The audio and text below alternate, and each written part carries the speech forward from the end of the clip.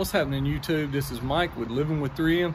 Thought I'd bring to you today WD-40 and a hack that I learned that's really useful on the rubber tires. And it'll also take the brown wear that these chemicals you put on your tires, it will take it off. It'll remove that brownness that you normally can't get off with anything. Okay, we're gonna spray just a little bit on the rag. I do not recommend soaking the tire with this because you don't want to get it all over.